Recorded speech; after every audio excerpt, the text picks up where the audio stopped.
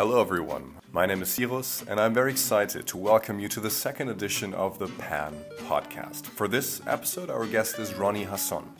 Ronnie is a registered dietitian and nutritional scientist by craft with many years of work experience in the field of community health promotion. And last year, Ronnie co-founded PAN Israel.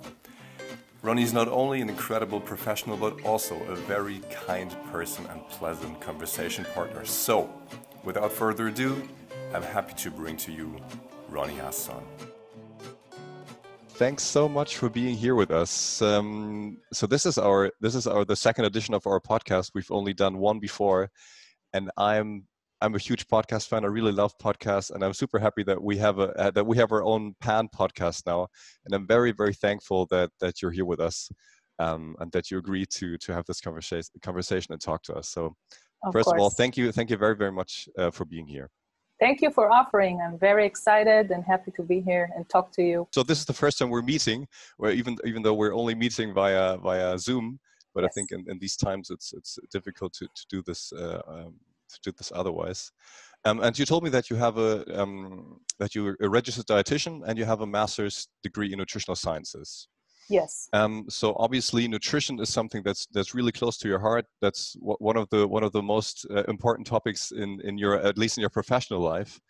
And it's a topic that's also very close to my heart. And I know that everyone has his or her own story, how they got there and why nutrition is something that's very interesting to them. And I would be very interested to hear a little bit about how you got into this topic and why this is something that's so important to you. It is taking me a couple of years back, but I always love to tell the story of how I got into nutrition studies. I originally thought of being food engineering, but for some reason I didn't go there. It was too far from home, and I just looked for a similar way, a similar path, a similar occupation.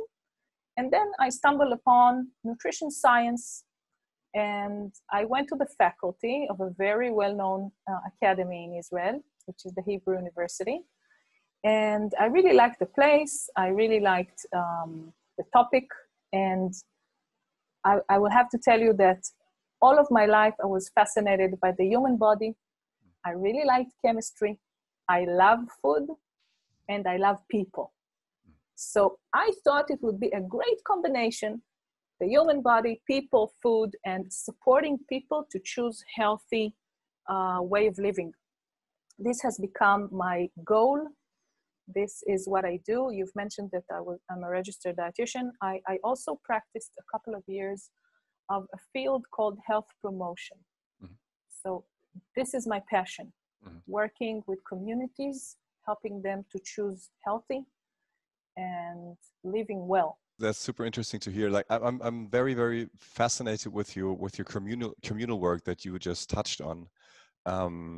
Because I mean, what we sometimes forget, even though I was never that interested in chemistry, but I'm also as a medical student now in my last year, I'm also really interested in the human body, of course. Like how does it work, and especially when it comes to nutrition, what do we have to feed the body so that it works as best as it can. But then you touch on the point that you also have to be interested in people. You have to like people. You have to be, if you really want to help people improve their lives, you have to be able to have a connection with them as well. Maybe that you could tell me a little bit about your experience as a nutritionist in a hospital, because I've talked to nutritionists before, but I've never talked to a nutritionist that works or that had worked in a hospital.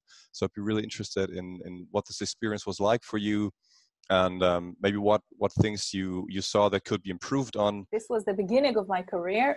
After the degree, we have to practice for 6 months in a hospital. Like a medical student has to go practice in a hospital. So this is what I did. And this was eye-opening, meeting people in very difficult situations and the willing to help them get it through, getting better, being healthy, really touched me. So after this 6 months, this hospital offered me to keep working there. And of course, I agreed. It is very challenging work, waking up every morning and going to a hospital, meeting people in a very difficult situation. But it is very rewarding to meet them, to listen to them, to fix them with the best food that will make them feel better and be healthier. And I learned a lot there, maybe even more from 3 years of nutrition degree. I mean, practice is something that I really into it. I really like getting things very down to earth, very practical. So meeting people and seeing them getting better, and very thankful for the treatment they got. It was a great job.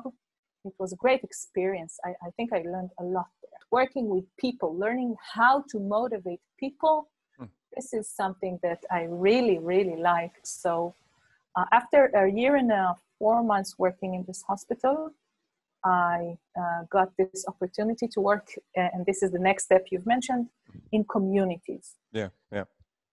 So this was the hospital phase, and then I realized I really like working with people and motivating them to choose healthy. So this was my next step.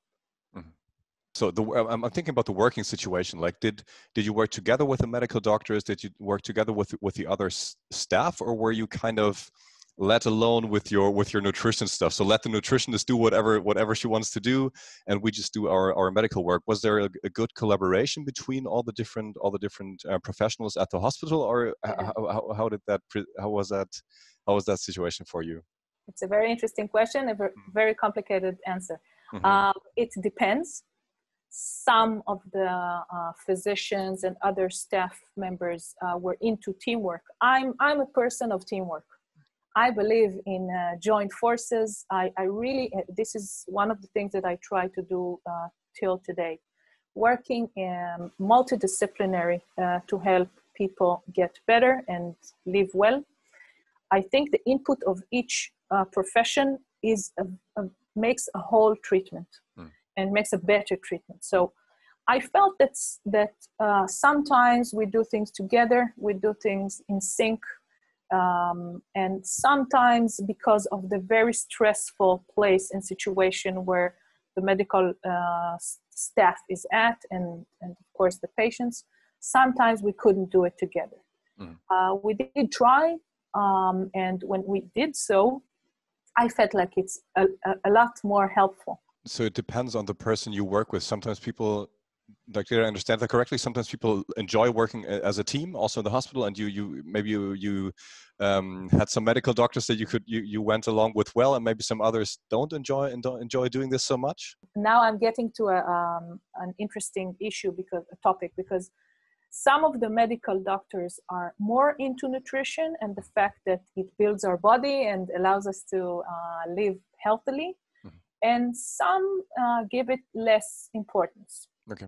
So it is also this issue of whether it's important or not, and teamwork or not. So it's two different aspects. What we're trying to do with PAN, right, is trying to get medical students and medical doctors more up to date when it comes to nutritional sciences, because there is so much science showing us that we can improve people's health vastly by changing their nutrition, but it's just so little known in the medical world. And I think that's really something that it's a shame, but we're working on it. I guess that's what we really, what we're really here for as PAN. I think that relying on science and articles and the knowledge we already have on nutrition, and we have a vast field of knowledge in nutrition. And this reminds me that I also tried to do it when I worked in the hospital, to bring the most updated data that shows that nutrition is powerful, influential, and I think this is a good way to talk among professionals in medicine field. So it has a crucial role in this communication between dietitians and physicians, and I think it's a very big issue that we're trying to do in PAN in Israel and PAN International. Yeah, I had some conversations with medical doctors, also professors at our university, who are always very critical about nutritional research because there are less randomized controlled trials, right? I mean, it's just, and I think we really have to get together. Nutritionists and medical doctors have to work together in order to understand that the basis of the scientific work is different. Like you cannot, a pharmaceutical, a drug can be tested very easily in a randomized controlled trial, Yeah. but you cannot test the dietary pattern Yeah. in a randomized controlled trial. It's just impossible. Like it's biologically, it's physically, it's just in our reality, it's impossible to do that. So we have to accept this. And I think we have to understand that nutritional science is not worth any less. It's just a different approach to scientific research. I think it's crucial that we understand the difference between examining a pill Mm. or a medicine and eating habits. It's completely different. You can't take one part and examine it in nutrition. Almost, you cannot almost do that. And RCTs are great for medication, but it's very complicated in nutrition. There are very less articles in randomized controlled trials in nutrition. And it's one of the first things I say in my webinar, that nutrition is a different field. We use science the same way as medicine, but we do look at the epidemiological data. We can learn from it. I'm not saying it's the same as RCTs, but combination of RCTs and epidemiological articles can give us a good picture.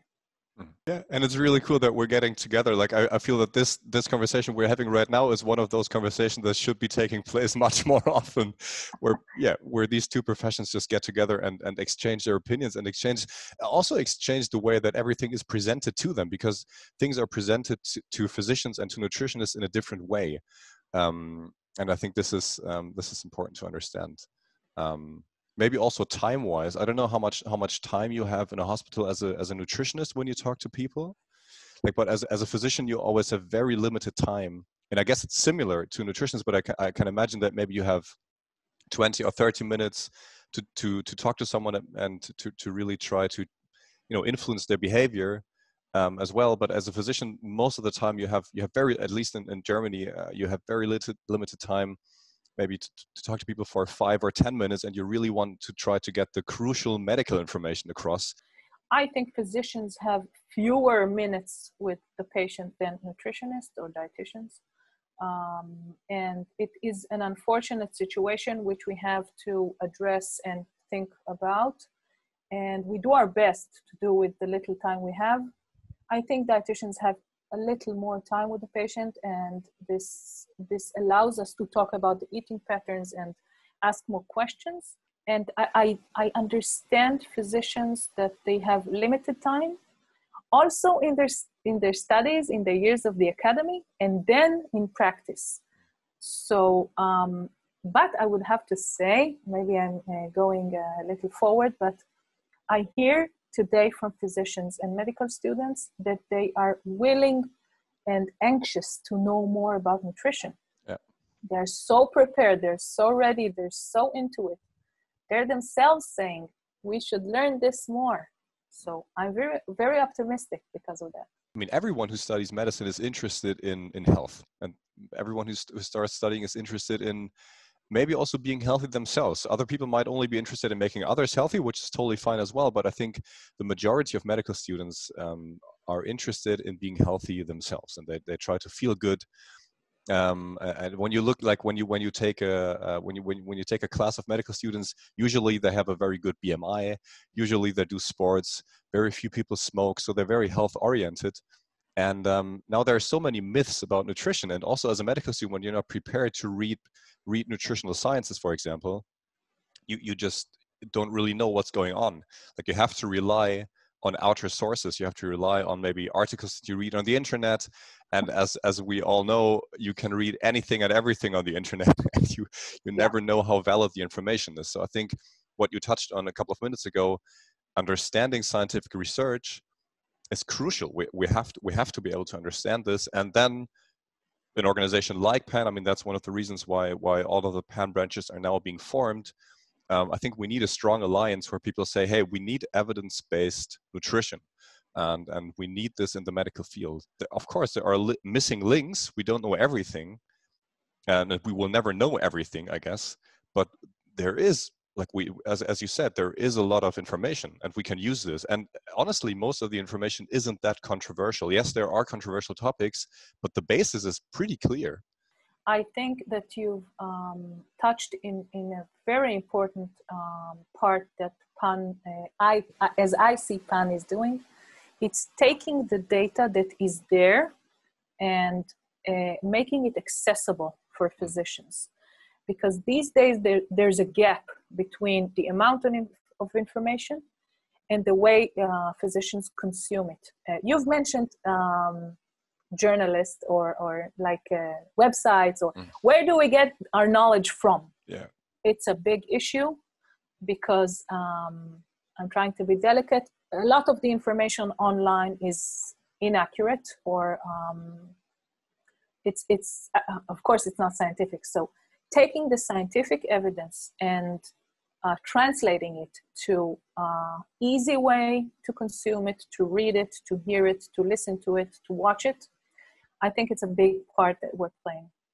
And it's a very important one, because when the knowledge is there and you can get it, I believe it's going to change how we act, how we do things in a good way, of course. You told me that you did the communal, or that you're doing communal work.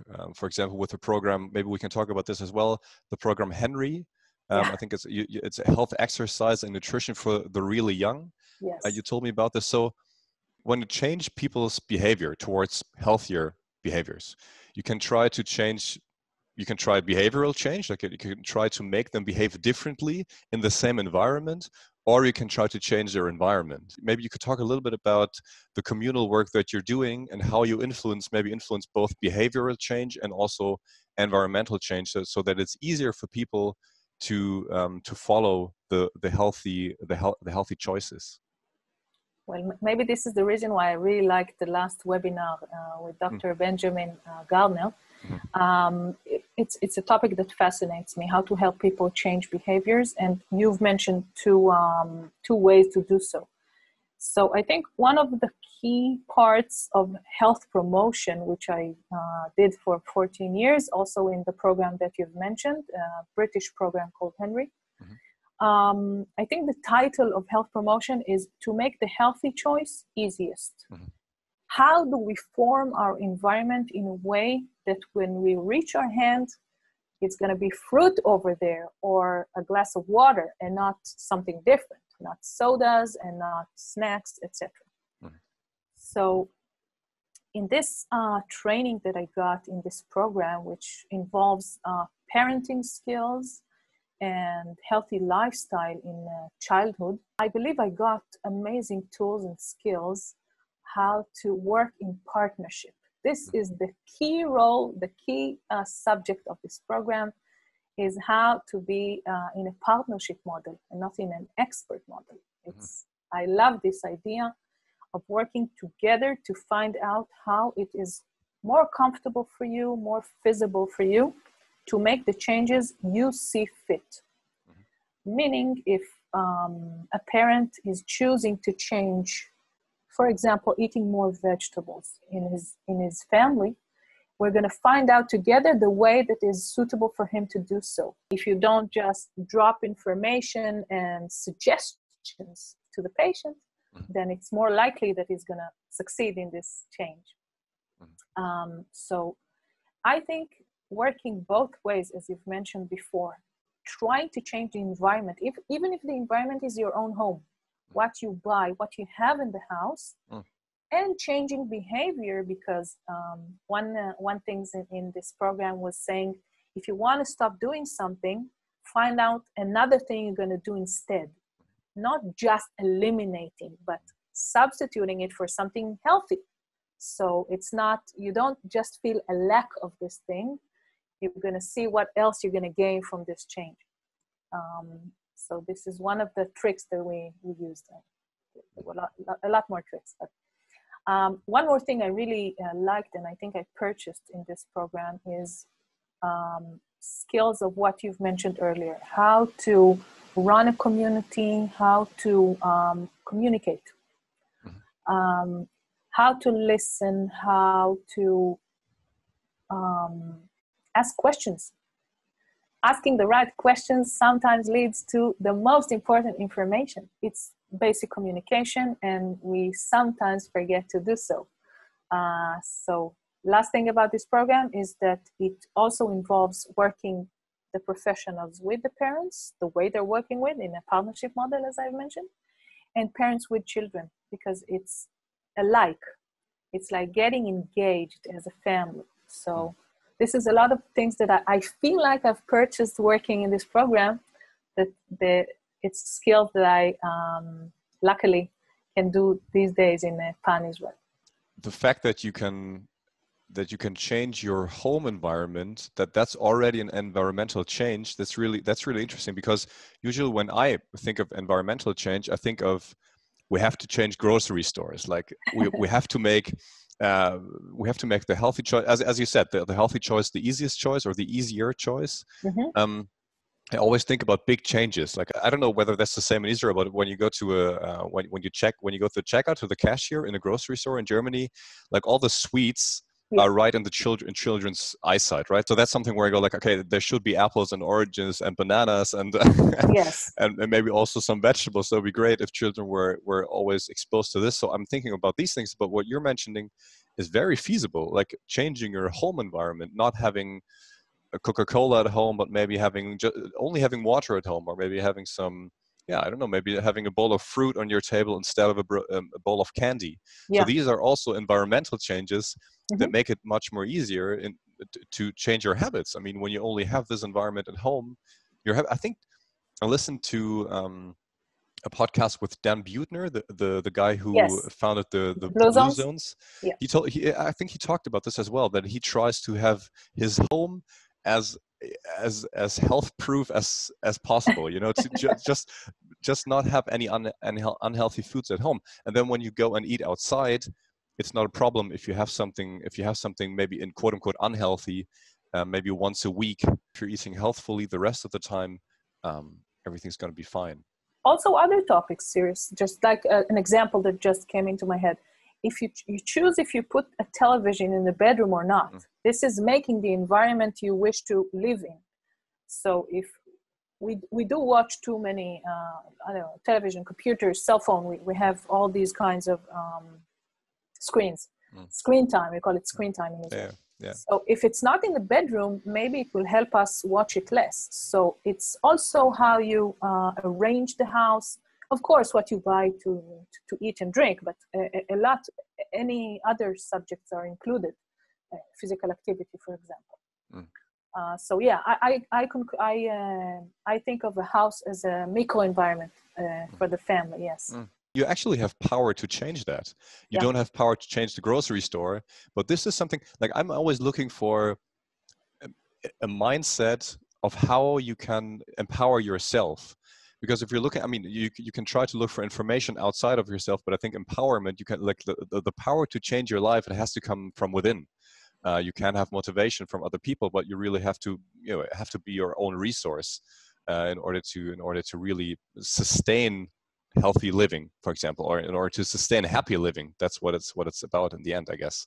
Yeah, and this program was not only health habits, it's wellness. It's also the cooperation between parents and children. If we do things together, if we don't argue, if we communicate in a different way, in an emotional way, and not just giving orders. It was a very big emphasis in this program. So if you ask a parent, what would you like to do better or to do different? Then I think all the mechanism, all the defenses go down, because you ask him, what would you like to do? I can just give a small example that maybe will illuminate that'd be great. this topic.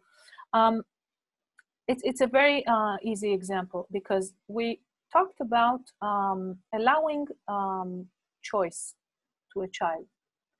It's not too much choice, not having no choice, but guided choice. Not asking, what would you like to eat? Like a very big, open, frightening question. And not, you have beans, this is what we eat. But asking two different suggestions. Would you like to have an apple or would you like to have a carrot? For example, if this is what you choose your children to eat. So the child can choose. So one parent, when we talked about this topic 1 week, the next week when we came back, we asked, how did things go this week? And one parent said, I went home and thought about this tool. And the next time my child had to put on his sandals so we can go to the park, and he really likes he really hates putting his sandals. Yeah. I asked him, honey, would you like to put your sandals in the living room or in your room? He grabbed up his sandals, ran to the living room and put them on. Because the parent framed the action and asked where you want to do it. So she said it was like magic. Sometimes little things can make a big difference. That's a really cool story. While you were talking, I was thinking, this is giving people freedom of choice. That's something that's inertly human. Like we want to be able to choose. We don't want. Yeah, we don't want or some. Well, I guess it's easier in behavioral change to give people an easy choice. Like you want a carrot or you want an apple, or the example with the sandals you gave. And I'm thinking, how can we reframe this for a hospital setting, for example? Like as a medical doctor, when you go to a patient and you see, okay, this patient is somehow unhealthy. Maybe the patient has a metabolic syndrome, for example. Maybe the patient is a smoker and might also be overweight and has high blood pressure and all, unhealthy lifestyle. And instead of telling them what to do, you could also ask the question, what would you like? I mean, that's a great question. What would you like to change?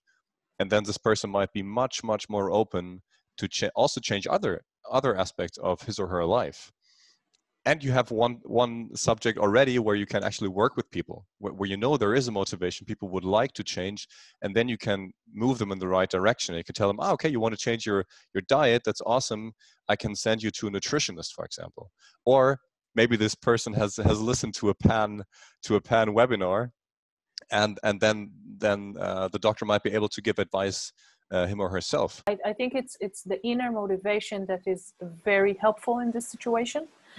And asking questions, maybe the patient didn't come with this inner motivation, but asking questions maybe raise it to his awareness that he starts thinking about it. And then maybe at this moment, but maybe going home and thinking about it, what would you like to change? What would you like to do differently? Maybe you would like to think about your eating habits. Because sometimes we have so many things to change that we want to change or need to change. Maybe starting with the thing that the person wants to do. And if you ask him, you can get this information. And then you can start from there. And then he feels success and he wants to go further. So a bit of, it's called motivational interviewing. Yeah. And we have lots of other theories relate to it. So it's a lot of the things that fortunately I stepped upon on my professional way. And I try using them also these days in PAN Israel. You can put off people so easily by telling them what to do. Sometimes people enjoy if you take away a decision that they would have to make, but you have to be able to feel this. You have to be able to realize, okay, when is there an openness for a directive approach, and when is there not, and when do you have to be very open, and when you have to ask open questions and let the people decide themselves, basically. Which is sometimes hard for us, because I think in health, as health professionals, we're always inclined to have a solution. I like to tell people what to do, basically, which might sometimes be not the most successful approach. Yeah, I have a suggestion, if I may. Yeah, sure. Yeah, of course. Try to think and feel. How do you feel when someone starts a sentence with "you must" or "you should"? It's like it gets me back to the freedom of choice that you mentioned before. Because if someone tells you you have to change X, Y, etc., it's very stressful. And it's not going to the part where you want to cooperate with this kind of advice. It takes us a few levels up in this field that we're working in, helping people choose healthier habits. I'm also super interested in that. Maybe we can we can meet again for another podcast where we can only talk about motivational interviewing or different techniques on how to change people's behavior. There's one more thing I wanted to ask that I wrote down. In the program Henry that we touched on, so the health and exercise for the very young, for the really young, yeah, and nutrition for the very young. What role did nutrition play within the program, and how well do people receive the nutritional information in comparison to the exercise information, for example? Is there a difference? I felt like parents are very eager to learn about nutrition and eating healthy. And a big emphasis in the program was the eating habits, not only what we eat, but how we eat it. Mm-hmm. So if we eat it in front of the television, if we eat it sitting down, if we eat together as a family, this was a very big issue. A family meal, which allows us to communicate and be a role model for the children. So what we do influences a lot on the children. So we don't have to talk about how healthy it is. We just have to eat it, and the kids we're going to follow. So one issue is what we eat, and it was very, very simple, very down to earth. What we put on our plates, very simple messages like how vegetables are good to incorporate on the plate, and about water, of course, fruit, etc. Maybe some cooking tips, like cooking at home is much better than buying processed or ultra processed foods, and it's most of the time is also cheaper, at least here in Israel. I think it's not always the case, but buying products and cooking by yourself is still mostly cheaper than buying food that is already is ready to eat food. So you asked about physical activity. We called it active play because we were talking about early ages. Mm-hmm. And we talked about examples of how we do so. And actually, I did mention something really important. We learned everything from experience. Mm-hmm. It was very, very engaging workshop.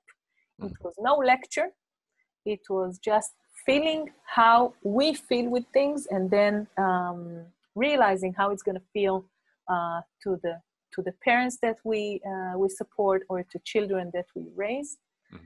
Just an example of one thing we mentioned earlier, that like the freedom of choice. Before we were talking about guided choice, like giving two options. We asked the participants if they can remember on some situation that they had no choice and how they felt about it, and who wants to share. And people immediately say, when I had this situation and I couldn't influence anything, I was helpless, it was awful, etc. And you just remember how awful it is when you can't choose. So it connects us to the tool that we give our children choice, or all the parents that we support. As I said, there was a linkage between professional and parent, and then parent and child. Giving people simple choices makes everything feel so, I mean, exactly as you said. I mean, when you were just talking about this, I thought of a situation where I had no choice, and it just feels automatically, you feel stuck. You don't know what to do. You feel, it's a very unpleasant feeling. And out of this very unpleasant feeling, it's super difficult to then later on maybe have a good relationship also to the specific topic. Like when you always have to eat something that you don't want to eat, for example, it's likely that you might have a difficult situation when it comes to food. Yeah. And I guess, I guess if you have that freedom of choice, if you can choose, even if it's just for children, these little choices, it makes everything so much more enjoyable. Yeah. Ronnie, thanks so much about the information concerning the communal work. I think that's really, to me at least, it's very interesting that you were able to take so much from that with you, from working with people and from understanding how we can help people, support people in the best way possible. And you told me that you can now take these experiences that you made with you to PAN, to the work that you're doing at PAN. Yeah. So maybe you could tell me a little bit about how you got involved with PAN and how everything came about, because I got involved with PAN International quite early, and then I was working for PAN for a year, and then I went back to university, and then I worked for PAN much less. And within the time where I started working less, all of a sudden we had different PAN branches, and we also had PAN Israel. And I thought, okay, how did this come along? I know that there's everyone at PAN puts a lot of work into what they're doing, but still I was incredibly like very happy about this, but at the same time surprised that everything went so quickly. So maybe you could tell me a little bit about how this came along, how you got involved, and how PAN Israel got started. With pleasure. I'm very excited about this branch that we've created together. Mm-hmm. A couple of months ago, when PAN International approached a colleague of mine, which knows me, and said, "We're gonna do this. We're gonna set up a branch in Israel, and who do you know that is gonna be fit for the job?" So this colleague of mine, which I know her for a couple of years, and she called me and said, "Let's meet." Mm-hmm. And she introduced me to this organization and the vision of leading it in Israel.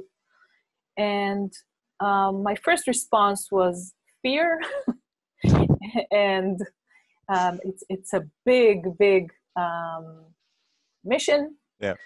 And it requires a lot, and it's frightening, etc. And I declined very. I was not. How would I say that? I was ambivalent about it. Okay, I said no, but I was going home and said, "Wow, this is such an opportunity to lead something so big and so meaningful, and it is much required." So I think it took a couple of days for me to say, okay, I can do it. We should do it. It's time. And it's a big mission, but we're gonna make it. And if we have the right people, and I said before, I'm a great believer of teamwork, and we have great people that we're doing this team effort, and we've established this organization with all the process, the administry included, which is not simple, mm-hmm. but necessary. And I think I feel that the international organization is a big back for us. It's professional, it's supportive, and my communication with the managers of PAN International, it felt like a good way, a good path, and the very right action to do. So it wasn't easy to start, but I started reaching out to people that I thought would love to take part and support, and it started rolling. So we're officially, we got the stamp at late March, the end of March. Okay. So more than 6 months now. More than 6 months. That's great. That's so cool to hear. Yeah, I mean, it's basically a grassroots movement, right? I mean, when I'm one of the co-founders of PAN International, so I know what you're talking about with all this. With all the administrational things that you have to go through. Yeah, I know that our executive director, Mark Hofmann, he got really into this. He's very professional about this, and he got the ball rolling with all these administrational things, and he put so much work into this. So I know, how can I put this? I'm so happy for you that everything went fine with the administrational part as well, because this can really be something that slows you down if people don't want to. If people just if the if the organizational part is so draining that all of a sudden you don't really have the power to do all the work that you really would like to do. I mean, basically you want to talk to people about healthy nutrition. And then before you can do that, before you can officially do this. I'm so excited about it. I mean, the beginning, the ministry is drainful and tiring, but it's worth every minute. It's the starting is like climbing a mountain, but when you get to the top and you start working the meaningful work, it's just so fulfilling. Yeah, I always think about this when I think about situations like this. I have a picture in my mind. Going back to chemistry, what we talked about right at the beginning, when you have to put energy into a reaction so that the reaction can then follow, and then maybe you have an enzyme that makes it a little bit easier. That exactly what I was thinking. Yeah. Yeah, that's always activation energy. Exactly, activation. That's what it's called. So yeah, for all the chemics nerds out there, this is like activation. When you want to get pan rolling, you have to have activation energy, like in a chemical reaction. Yeah. But then you have a lot of energy to do other stuff, so it's really worth it. I recommend it.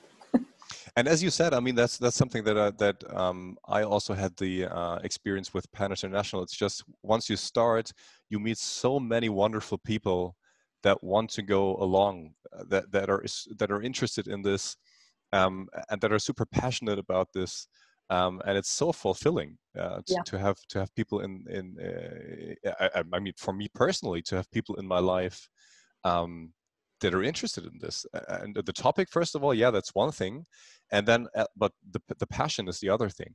And I think there are many people who are very passionate about nutrition, and who are very passionate about making people's lives better and helping people to become healthier. Meeting people, physicians, dietitians, that we do things together, we lead the way together, and everybody is saying it's about time we do so, and people finding that we have a lot more of other people that feel the same, that it's time that we join forces, that we join knowledge and skills and support people in choosing healthful eating, healthful choices for the wellness.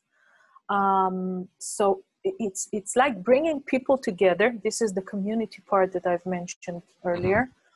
And I feel like that people are very excited to learn that there are a lot more other people out there that feel the same.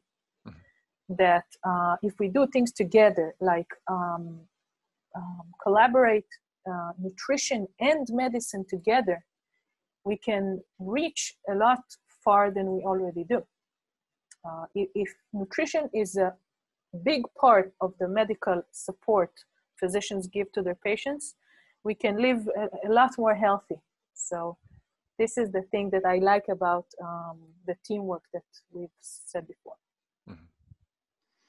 Yeah, so for people listening, if you want to build a PAN branch, we're very excited if you would like to do so, and we're very happy to support you.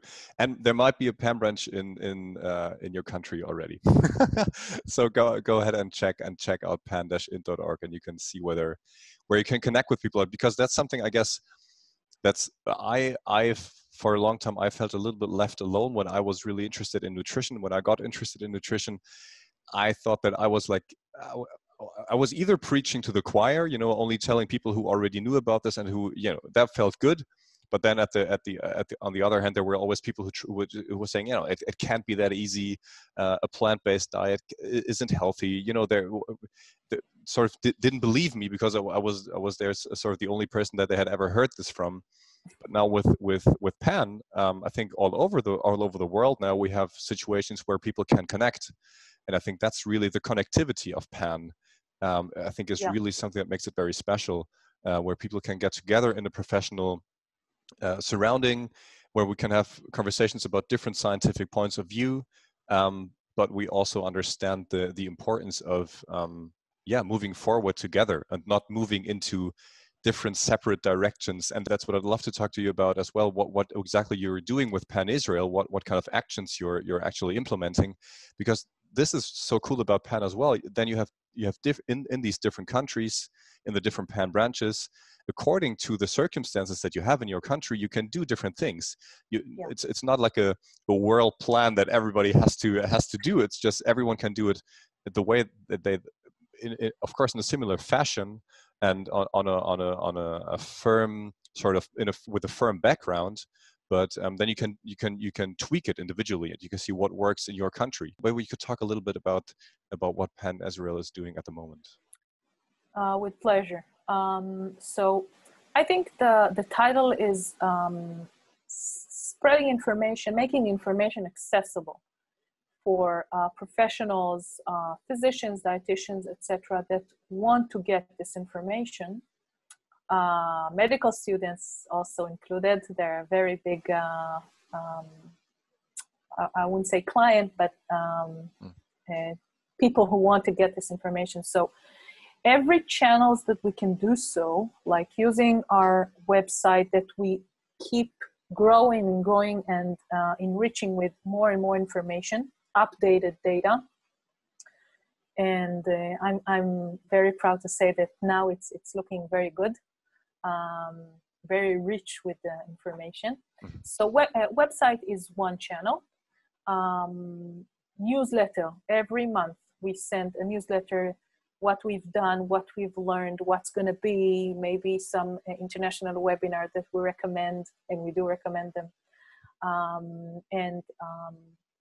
And the other is it's a mailing sequence that everyone that is registered gets a tiny piece of information every week. We called it knowledge bites. It's like small bites of knowledge, and you get it every week. Maybe it's a new article. What about the myth of eating fruits and preventing diabetes? Is it recommended? I'll tell you in a secret, yes. So it's like small knowledge bites. And of course, a webinar that you've mentioned. In the last couple of months, unfortunately, we're not as able to go on the field as we would like to. So webinar is a very good channel. So we have, till now we had one webinar that I gave every 2 weeks. So it's an ongoing, like every 2 weeks, it's new audience, it's people who register on our website and come and listen to the webinar. It's amazing, people, the feedbacks, and after almost each webinar, I get a phone call or an email or both from a physician or a medical student or a dietitian on how illuminating it was, how it's lovely to see that information out there, accessible, and I want to join you. So this is the best sentence I can hear. So this is one thing, is spreading information, is making data accessible, and the other, as we've talked before, getting together as an organization, as a movement, as a community. So all of our supporters, that professionals that say we're into it, we want to be involved, we want to help, we want to be informed, you can rely on us. So we create a community of supporters, and we use different channels to communicate. We have a closed Facebook group, and we share information, and we talk about strategy, or maybe making new collaborations, etc. And we have a WhatsApp group, and we can communicate over there. We try not to nag on it, because it might be a little tiring. And this is regarding the community. And we also have meetings, like every couple of months we meet and catch up and think together and consult, etc. That's great. Yeah. I really enjoy I really like the idea of these recurring webinars that you're doing. That's really cool, because what we've been doing with Pan International is we have these 2 webinar series. One of them for the university groups. It's called ISTA, so eat it, basically. Started by the university group, which is a really big success. And then we have another English speaking, what you touched on this when you talked about Benjamin Gardner's talk, for example, which I also found incredibly good. I mean, if anyone's interested, check out Dr. Benjamin Gardner's work. He was a very, very, I mean, very likable person, very enjoyable to listen to him. And I think his work is super important. So yeah, a big shout out to Dr. Benjamin Gardner, and thanks again. So, but what you were saying, I really find this interesting to do these recurring webinars every 2 weeks. Yeah. Because then people know, okay, I like the last one, and then I don't have to wait for months and months for the next webinar. But this wonderful person that held that webinar, she will be there in 2 weeks again. And so it's almost like a really good online course that you can do. It's actually the same. It's the same webinar each time for new listeners. Okay, I see. Yeah. But you just reminded me that we just started another course of webinars. Yeah. Okay. It's physicians that support the organization. Yeah. Okay. And each time we have a different speaker. So we already had one, Dr. Miriam Meisel, and she gave one webinar. And actually, it was very popular. About 30 people joined the webinar. In Israel terms, it's a good audience. Good turnout, yeah. And we also have another one upcoming in December. A different. She's a pediatrician, and she's a great supporter of the organization. One of the founders, actually, Dr. Tzvia Schiffer-Haruvi, and she's going to give the next webinar. So we have the regular one that I give. Okay. And we're trying to create more. That's great. Yeah. Yeah, I saw some. That's great to hear. I saw some videos on your website. Unfortunately, I cannot read or understand Hebrew, but I checked out your website, and first I thought, okay, I don't understand anything. But then I just clicked on every button that I could click on, and just sort of clicked my way through, and then I found those videos, and I thought they were awesome. I mean, I only understood what studies you were using, and I was able to understand the slides. But I thought that was really, I mean, a great resource. Someone who wants to get started with this, if someone watches through these videos, then you're super well equipped. And I think it's even better when you're able to read and understand what's on there. But yeah, I thought the resource aspect by itself was already great. Yeah. I strongly believe that resources are a great tool. And whoever wants to learn more about this field has a very good address to go to, our website. And for some reason, what you said reminded me that I missed a very key part of our actions. One of the things that I really try to lead in our organization is collaborations with policymakers. You've mentioned earlier the grocery store versus home. So if we can influence the grocery stores, it might be a great path. So I believe, again, in collaborations, in partnerships, and I'm reaching out to important organizations in Israel and trying to find out what we can do together. I'm in touch with very influential organizations. And I can give one example. In June this year, we've had the Nutrition and Nutritionist Week in Israel. Like talking about how nutrition is important and what is the dietitian's work. And during this week, we've sent, it's a letter to physicians signed by 5 very important organizations in Israel. One of them is Pan Israel. The other is the Ministry of Health. The next one is the Dieticians Organization in Israel called Amutat Atid. The next is the Company of Clinical Nutrition. And the last one is the Medical Association in Israel. So 5 of these organizations wrote a letter to physicians. Dear physicians, we suggest you include nutrition in your day-to-day work with your patients. Know the dietary guidelines, get familiar with them, the Mediterranean diet that we have adopted in Israel, and refer to dietitians when it's necessary, when you feel it's going to support your patient. So this is is a paper addressing physicians, and we wrote it with these 4 other organizations. It's just an example when I think collaborations might grow very interesting things. We have more other things that we try to do, like addressing other organizations and finding out. I will not tell about it now because it didn't happen yet, so I'm Okay. not saying who. Yeah.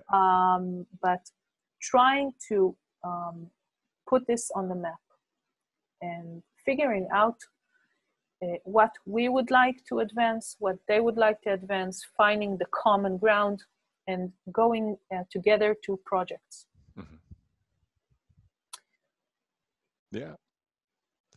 Now I mean, first of all, I mean, the collaboration aspect, again, I think is crucial. We have to come together, and we have to understand that even though all these, I mean, the organizations that you mentioned, I guess they have differences. You know, they see things differently, and that's the same in Germany, as far as I understand. That's the same in the United States, for example, as well.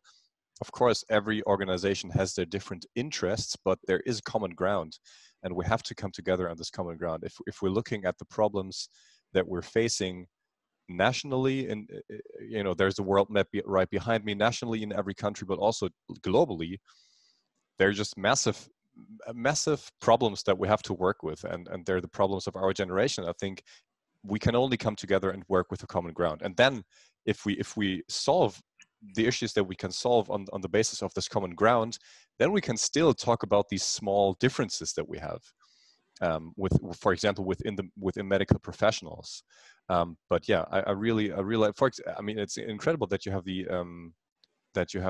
Medical Association of Israel on board, which I think is that's awesome. Yeah. I mean, it can't get any better than that when you want to address physicians. Yeah. Exactly. Yeah. And in this topic, I would like to mention a sentence that is in my mind and heart all the time. You mentioned global, international, national efforts. A sentence that I really like, which expresses my beliefs.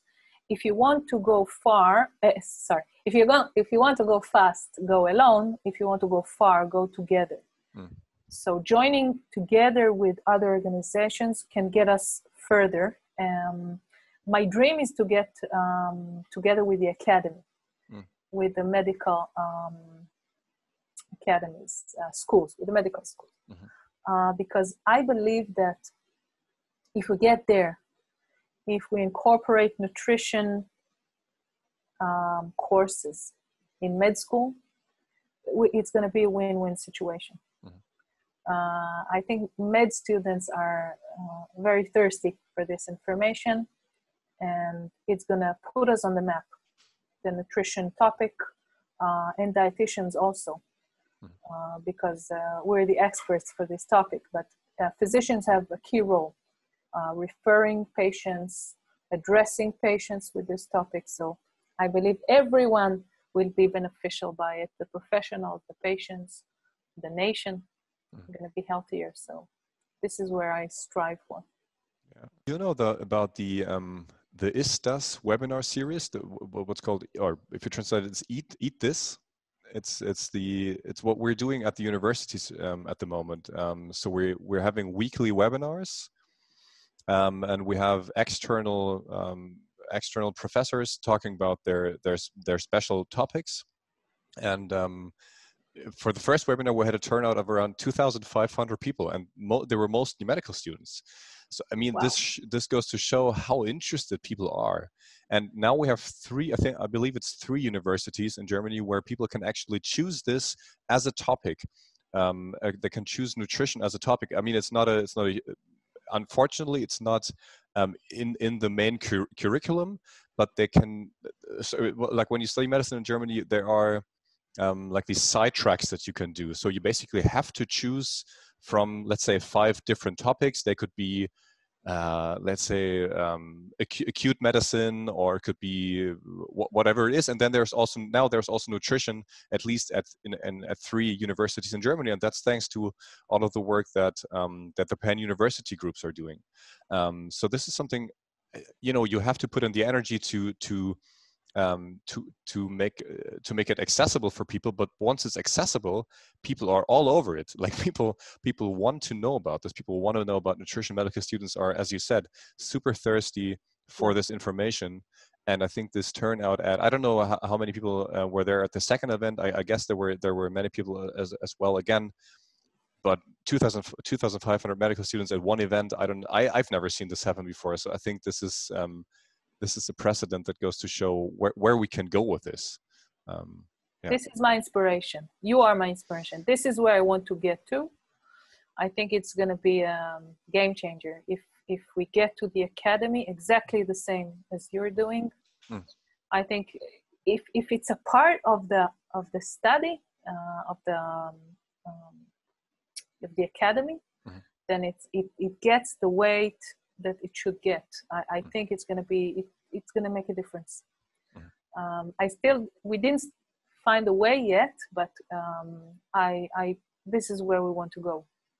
As you mentioned before as well, I thought that this is really funny when you give these webinars, like before Corona hit, and when we were still able to do seminars like in person. We always, at each seminar, we had 1 or 2, maybe 3 people who were interested in joining. And then we did 10, 20 seminars, and then we had 30, 40 new people who actually joined PAN and who wanted to come along on the ride.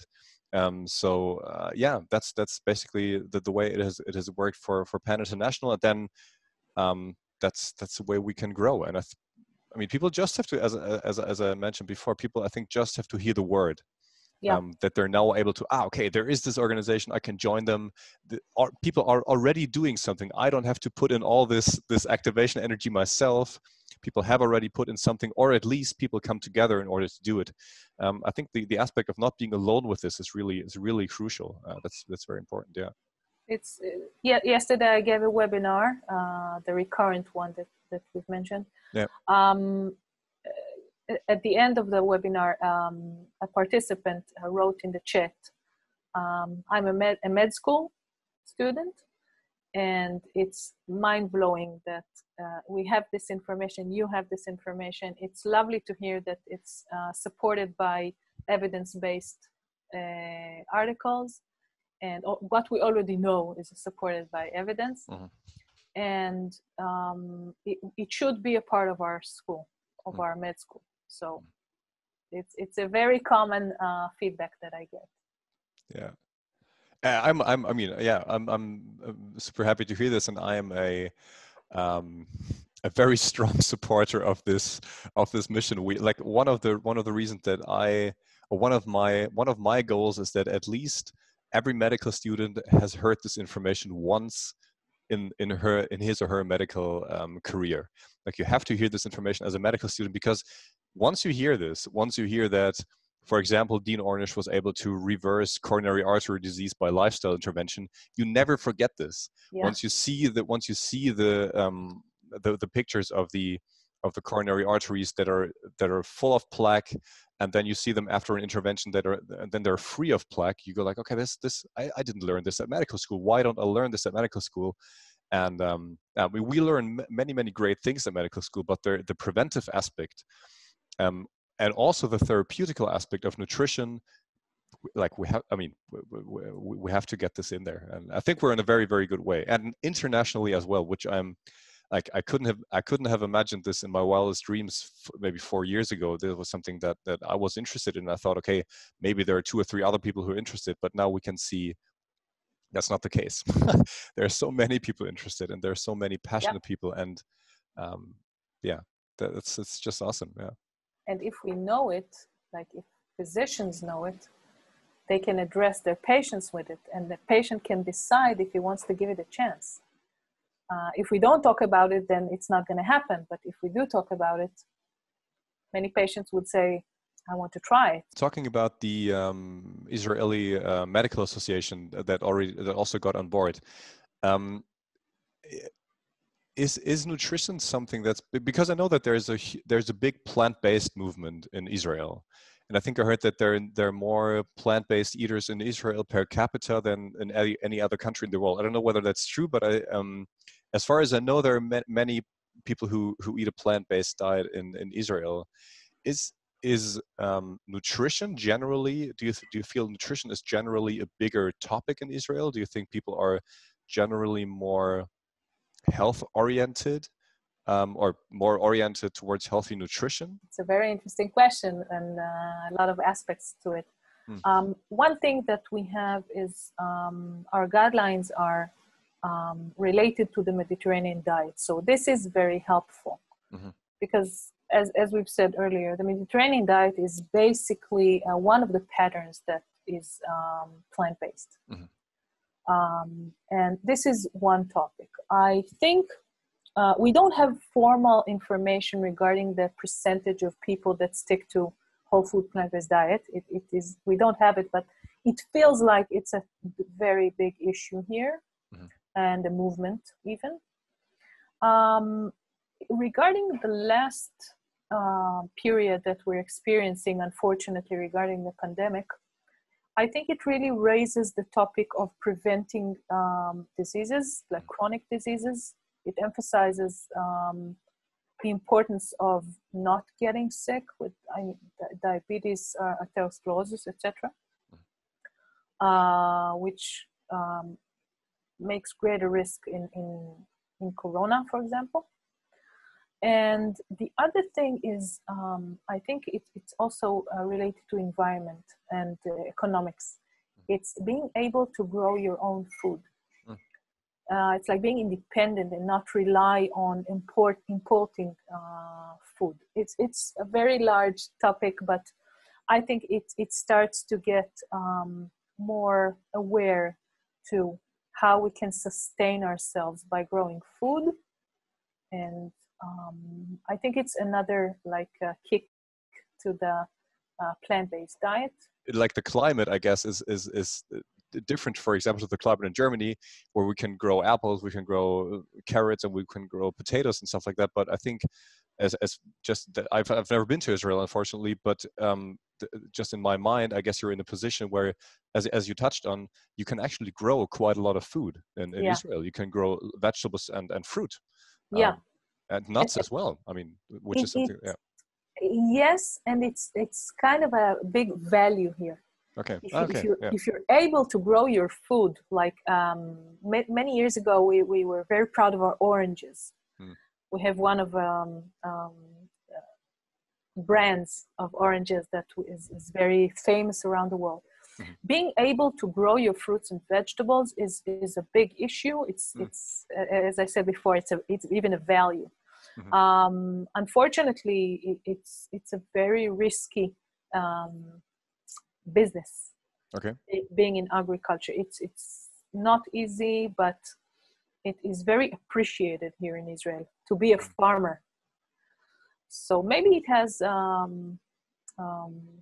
influence on what you said. And actually, we do have in our culture, we have different kinds of cultures in Israel. A lot of them give vegetables a very big place on the plate. Okay. Many dishes are containing a lot of legumes and vegetables and grains, and maybe it also has a part in eating healthy and being interested in eating healthy. That's interesting. I mean, when I think of, for example, Israeli dishes, the first thing that comes to mind is hummus, which I just love. I mean, I love hummus. That I could eat hummus all day long with vegetables or with bread. Or I mean, it's so delicious, and I mean, it's a legume. Nobody would think, I don't really want to eat chickpeas, but when you present someone with hummus, everyone goes like completely crazy and they want to eat this stuff. I've never met anyone who doesn't like it.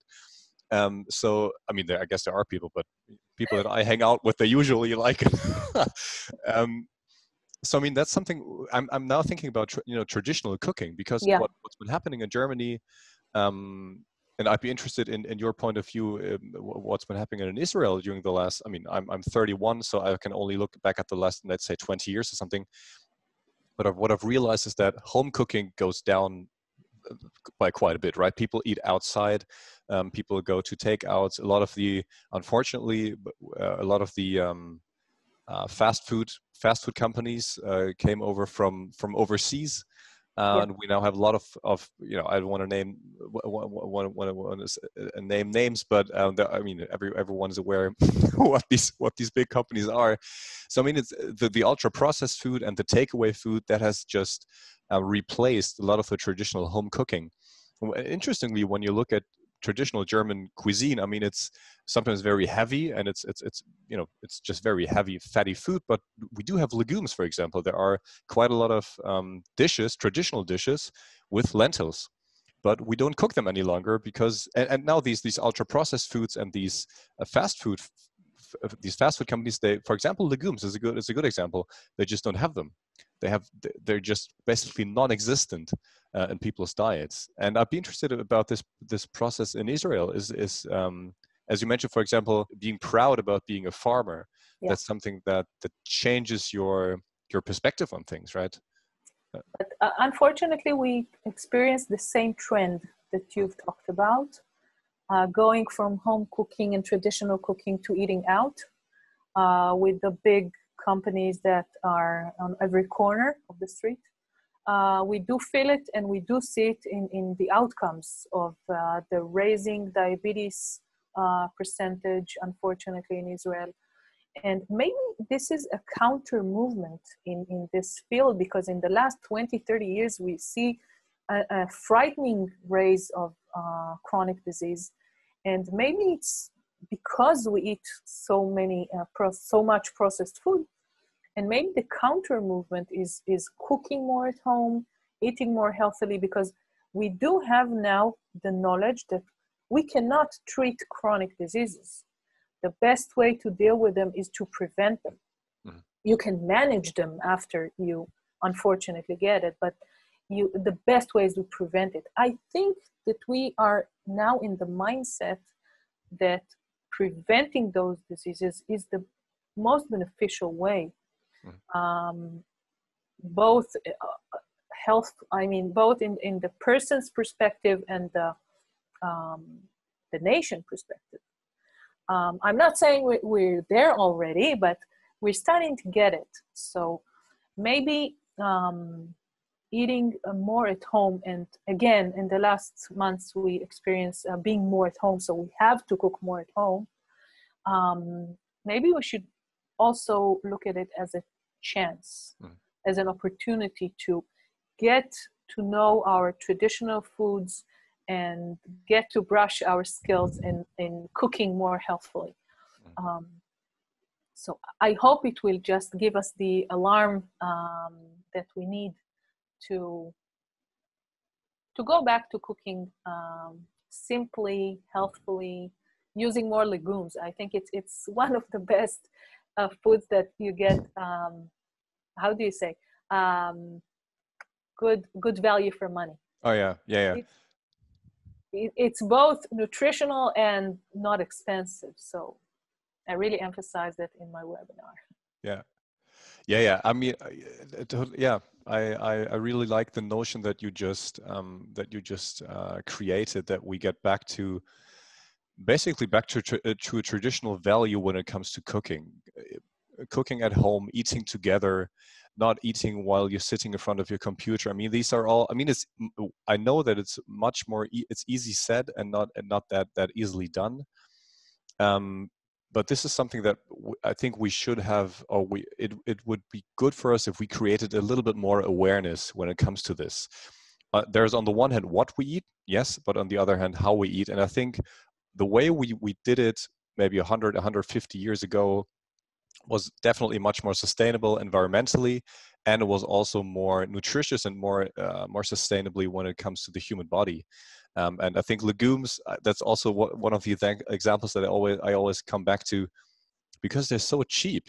They're so cheap, you can store them for forever. And once you know how to cook them, it's not actually a big deal to cook them. You can even get a pressure cooker and you can cook them within a very short time. You can soak them overnight. So it's once you get the drill, it's super easy to do it. And there are so many varieties as well. It's not that there's only chickpeas. I mean, there are many different lentils. There are many different beans. There are even different chickpeas. I just realized a couple of months ago that there are black chickpeas, which I find really cool. Wow. Now I really want to try black chickpea. So I think, yeah, I think legumes, people should really try them out, and yeah, and then if you don't know what to do with them, go back to the traditional recipes, right? Have a look at what your grandmother used to do with them, and then you find out what great things are possible. Yeah. That's what I do. I like making my grandmother's food. Yeah. So Lots of legumes, yeah. you touched on, or you said the word alarm. And the situation that we're currently in, I think, is quite alarming. I mean, there's turmoil all over the world. I guess it's been that way for a long time, but it's very visible to me, at least, during the last months, especially with the corona pandemic. And then there are these. We touched on that in the Power of Nutrition webinar as well. These 10 global health threats that the WHO talks about. Um, I'll just quickly say the first 5 again. It's air pollution and climate change, non-communicable diseases, the global influenza pandemic. So now that was from 2019. So the WHO at the time, there was no corona outbreak, or there hadn't been the corona outbreak. Then there's fragile and vulnerable settings, which I guess is just something. For example, drought leads to those settings. And then there's antimicrobial resistance. Now, when we look at all these topics, we can influence all of them with nutrition. We know that this is possible. We know that we can influence climate change by eating more plant-based foods. We know that we can influence non-communicable diseases by doing that, antimicrobial resistances as well. And now we know that I mean, it's been obvious for quite a long time that pandemics will occur due to the way that we treat livestock. So nutrition plays a huge part. Now, what I'm interested in, that's the one thing. We know this, but knowledge doesn't lead to action. So Yeah, with your background of getting people to getting people into a situation where they can actually do things, where you empower people so much that they can change their habits, they can change their behavior, and they can actually make a difference. Because knowing things, oftentimes, at least when I think about these things, I sometimes feel overwhelmed. Like I feel, okay, this is an insane situation that we're in. What are we going to do to improve this? And I would really love to know what you think about with your experience, with your work experience, and also just with your perspective on this. What can we do? Like, what would be simple steps that we could take in order to move forward in a healthy trajectory? Well, it's a very inspirational question and a very difficult one. Mm. If I had the answer, I would be very lucky. I from what you've said, I've just remembered that the name of my webinar is "The Solution is Right Under Our Noses," meaning it's right here and it's right in our mouth. I mean, literally under our noses, because what we eat influences the whole planet. And I think what we realize, you asked about Israel, and that sustainability is as important as health, and it goes hand in hand. If we can do something in a sustainable way, this is the right path to take. And what we're doing now is not sustainable, as we know. We have all these documentaries and all this scientific data that we do need to change our ways. Like the Eat Lancet report is telling us what we need to change in order to be in our planetary boundaries. So I think we know what we need to do. We just need to get in line, get together and do it. I mean, this does involve what we've said earlier, top-bottom job, like getting to the most influential organizations and making it to change the whole system. And we're trying bottom-up way and top-bottom, and I believe it's the two, it's not parallel because they're complementary paths. And hopefully we can, with all the data we have, we can influence the decision makers to take us to a better path, which is environmentally and health and sustainability and just do what we already have the information. Mm-hmm. We need to take action. We need to make decisions and follow them. Mm-hmm. And we do need to cooperate more plant-based foods on our plate. Mm-hmm. And we need to do all the supportive measurements to do so for our farmers, for example. Mm-hmm. So I think it's a large global effort. And one of the things PAN is doing these days, PAN International and a few other organizations, to influence the guidelines of several states. Mm-hmm. I think it's one of the paths that might help us do what you've mentioned. Yeah. Well, thank you so much for this answer. I think I really like the idea of the answer. We already have the answer. We don't have to do a soul search in order to find out what's inside us and we know what to do. And I really like the notion of it's right under our noses, like to have this, because this is empowering. I think this is really empowering when you know that you can actually change something about the situation that you're in. I mean, that's something that we know in psychology, for example. It's self-actualization. When you can actually do something, you can actually change something. You can actually be an efficient part of your own life, and you're not left alone. Like you're not stranded on the beach, and you're not a victim of your surroundings, basically. But you can take action. You can change things. And I really like the idea of it's right under your nose. That's awesome. That's really cool. Yeah. Yeah, me too. I think we have the power. We have the power to change. We have the power to influence both everyone in his own home, in his own plate, and in systems. So I think we're striving to do both paths.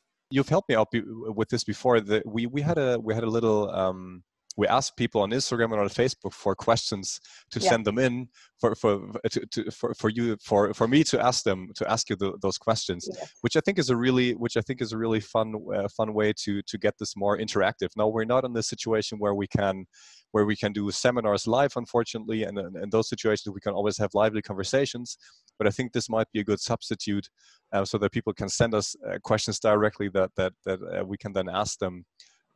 We can ask our guests. So I love this idea. Really cool. Yeah. So let's just start by doing that. So there are 4 questions, and the first question is, what do you think would help physicians to accept a plant-based diet as a legitimate diet and recommend it to their patients? So basically, I guess that's the underlying notion is that physicians usually they think that plant-based diets don't work, or they think that they might be dangerous. So what can we do in order to help physicians to accept those plant-based diets? So I do believe this is what we've mentioned before, like doing our seminars, bringing the information to the front. So we do have this data. We do have articles. You've mentioned Dean Ornish. We have Dr. Esselstein. We have Neil Bernard. We have different kinds of scientists that already took this path and tried these trials, and we do see amazing outcomes. So I believe that showing these articles, showing these researchers plays a key role in knowing that it's healthy. And we have position statements of the A&D, Academy of Nutrition and Dietetics. Mm-hmm. And I think knowledge is powerful. So this is what I would say to this question. Great. Knowing. Yeah. So the next question is something that we talked about as well, but not that concretely. What are the best ways to include lentils in your diet? I think that's something that's very actionable. So what could you recommend? Well, lentils is a big love in my life. So as you've mentioned, we have different kinds of lentils. In Israel, we have a very popular dish called mejadara. Mejadara is rice with lentils inside. I do it on a weekly basis. When I cook rice, it's never rice by itself. It always involves lentils inside, I consider them as rice. Like if I put on one glass the rice, I put some of it lentils, and then I consider it as rice, like in water proportion, I mean. And then you get the lentils in. And another advice that I can give, and I think it also answers his next question, with a snack to go or something like that. Yeah, there was one question about snacks. Yeah, exactly. It's kind of an omelet. It's like a pancake maybe, but salty one, using lentil flour. Okay. Do you have it in Germany? Yeah, we do. Yeah. It's becoming very popular. It's becoming popular. Yeah, here as well. And mixing it with water and adding some spices, herbs, or grounded zucchini or mushrooms or whatever you like, and putting it on a pan. It's getting into a lovely omelet.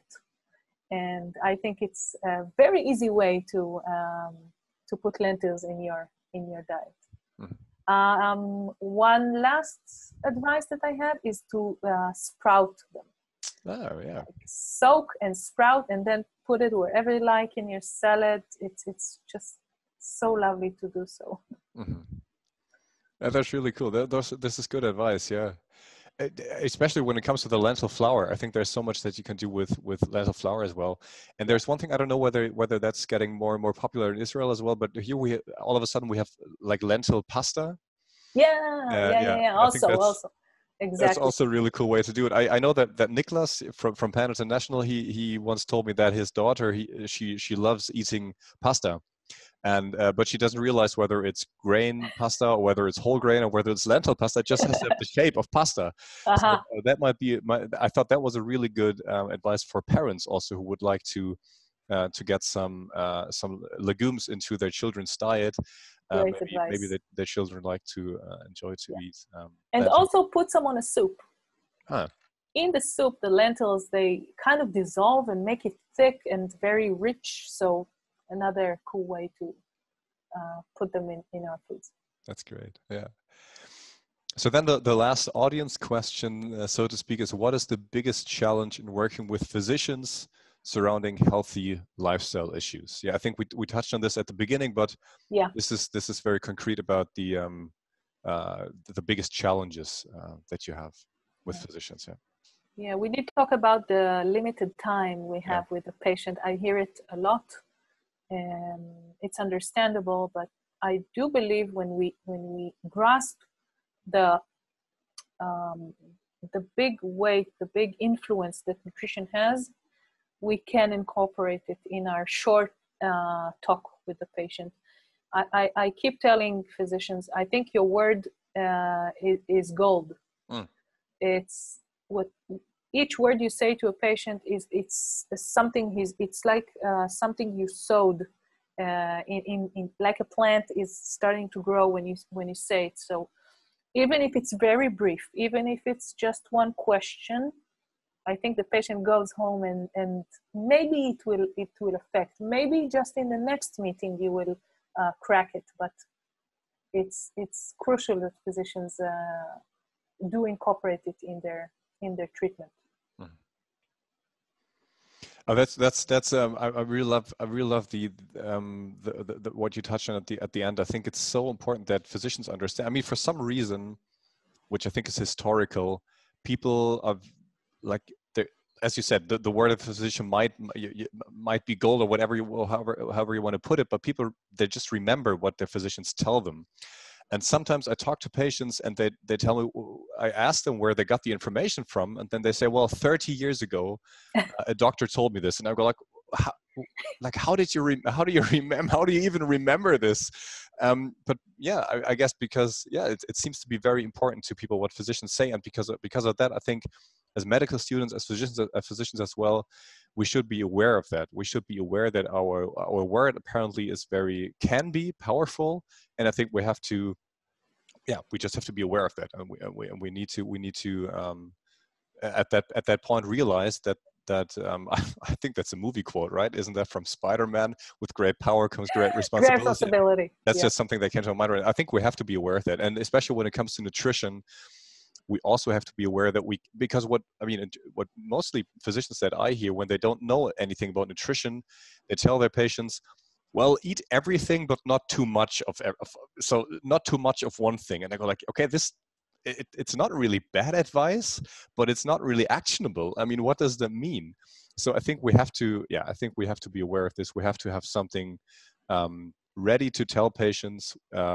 We have to have this information sorted in our minds so that we can help people. Yeah, I think that's great advice that you gave there. That we have to know, we have to realize this, how important it is. Yeah. Yeah. Okay, so at the end, I thought that this might be a fun at the end. So I have five really like these quick fire questions where you don't really think about it. You just Okay. tell me Fire the up answer. Yes. Let's see how we go. Okay, what was the last thing that you ate? Toast with homemade almond spread. All right, very Like nice. feta-like cheese. Okay, I haven't eaten anything. I'm getting hungry. If you could only eat one dish for the rest of your life, what would it be? Wow. Hummus. Okay, that was easy. It's hummus. Yeah, well, of course, yeah. With pita. With pita. Okay, yeah. Awesome. So, and who is your favorite plant-based quote unquote celebrity? So people who are well known in the plant-based world. Do you have a person that you enjoy listening to most, or that you enjoy following most? I really love. I love scientists. Mm. I admire their work. But in the field of giving lectures, of speakers, I really look up to Dr. Michael Greger. Mm. I think his skills in giving lectures is something I would love to have a small percentage of. Yeah, he's very funny. Yeah, he's just a very, very lively person. That's incredible. Yeah. Okay, for you personally, what's important to stay healthy? What do you do to stay healthy? I do a lot, but you said the first thing that comes in mind. Right, exactly. Yeah. It's a mental part. It's trying to look at the good parts, at the good things, at the half full, the glass half. The glass is half full. Yeah. But I do wrap it with a good sleep. Trying to get more exercise, walking. I walked in the park this morning before our talk, so it was so fulfilling. So optimism, I would say. That's great. That's great. And the last quick fire question: what book on nutrition and health would you recommend? Yeah, it's a difficult one, but since I forgot to mention in the previous question that cooking is one of the things that I do to stay healthy. Mm-hmm. Maybe I would recommend a cooking book. Not reading a book, but trying cooking. Maybe it's not even a book. Maybe it's recipes from online. Mm-hmm. It's what I do when I want to cook something that I don't know yet. I just take inspiration from some recipes and just making the recipe I want. It's only because I don't have a name of a book now, but I do recommend trying cooking at home. It's magnificent. What fuels you? Like what with all the things that you're doing with the work that you did at the hospital, with the work that you were doing in the communities, now with the work that you're doing with PAN, what motivates you? What gets you out of bed in the morning? What is the sort of the driving force behind the things that you're doing? I think supporting people to live healthily. It's so fulfilling. It's the best feedback I can get. I mean, when people change their perspective and their action, speaking of action, I cook more healthy, I use more legumes, my children eat more vegetables, etc., etc. And my favorite feedback when I speak to physicians, it's about time. It's about time. This organization gives nutrition the proper place. We can just make lives better. So I think this is the fuel, the knowledge, the practice, and people are happy to adopt simple and healthy habits. As you said, you can go very when you're on your own. You can go very quickly, and when you're together with others, and when you support each other, and when you look out for others' health, for example, you can get far. Yep. I think that's cool. That's what we're here for. Yeah. Ronnie, thank you so much for your time. I really appreciate it. I really appreciate all the work that you're doing, everything that, I mean, just, you know, that you're telling me about it, and that you take the time to be here and talk about the wonderful things that you're doing. My pleasure. If people want to get connected with you and with Pan Israel, what's the best way they can do that? We have on our website all the data and how to approach us, how to register. pan-il.org, right? That's your website. Yes. Yeah. We will link it down below Okay. below the video so that people can get connected with you. All right, Ronnie, thanks so much. And, thank you, Cirus. Maybe we can do it again, and maybe we can talk about the motivational interview and the communication part, because that's something that I'm really interested in too. But that's something for a new podcast. Yes. Thank you, Cirus. Thanks again. It was lovely. All right, now I am super happy to have had this conversation with Ronnie, and I think the wisdom that Ronnie can offer is incredibly valuable in our time. She's able to combine her knowledge and information about nutritional sciences with her expertise and all of her experience in working together with people who are in need of change and actually enable that change in the real world. I'm sure that Ronnie and I will catch up again in the future, but in the meantime, if you want to learn more about Pan Israel, you can do so at pan-il.org, where you find all the great resources that we talked about, and of course, the information you need about their upcoming webinars. And talking about webinars, I also encourage you to check out Pan International at pan-int.org, that's pan-int.org. We've got great webinars coming up for you as well, both in English and German throughout the winter season. Also, don't forget to subscribe to our newsletter to stay up to date, and check out our social media channels at Twitter, Facebook, Instagram, and YouTube. And make sure to tune in again next time at the Pan Podcast.